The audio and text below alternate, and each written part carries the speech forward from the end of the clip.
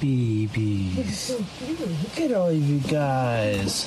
I got to make a difference here. I got to make a difference in the city that I'm from and the province that I'm from. Winnipeg Blue Bomber running back Brady Oliveira is not only passionate about playing for his hometown team, but is dedicated to rescuing dogs across Manitoba in his spare time. The Winnipeg Blue Bombers just came off their second bye week of the season. Star running back Oliveira used his valuable spare time to do something he loves outside of the game of football: rescue dogs in need. I had the entire week off, so it was the perfect time to go and fulfill that passion of mine and keep on rescuing as many animals as I can. And that he did. Oliveira went up to Sandy Bay First Nation, about 177 kilometers north of Winnipeg, where he distributed dog food and rescued a homeless canine family, which included 8 puppies.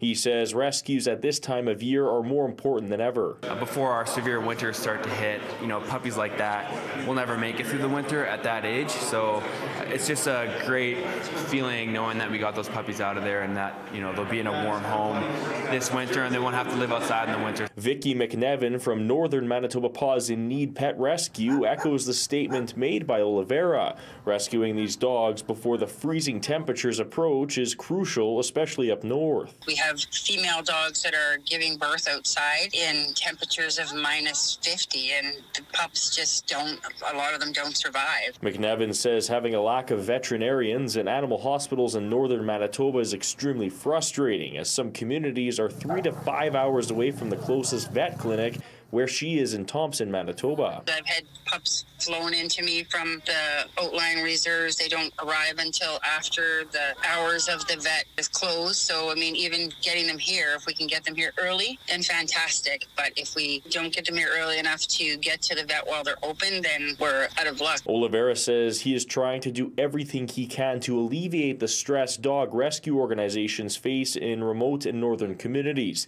He has been rescuing dogs for a few years now and plans to continue this long after his football career. I was in Mexico in the winter and I was doing rescuing out there and planning a trip now to go somewhere else this winter to go also rescue. Passion of mine, I want to do it all around the world, not just my city, but just do all over the world and make an impact just because it's an issue all over the place. In Winnipeg, Karpa City News.